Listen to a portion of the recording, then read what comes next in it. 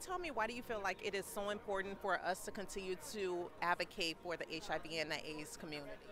I think there are a lot of people that mistakenly believe that that's something that happened back in the 80s, that it's done.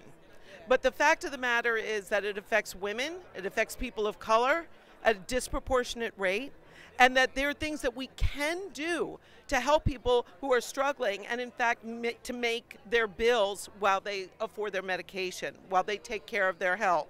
And so the AIDS Foundation, the Elton John AIDS Foundation takes care of things like that people don't think about. These are people that they're living their lives, but they need a little extra help.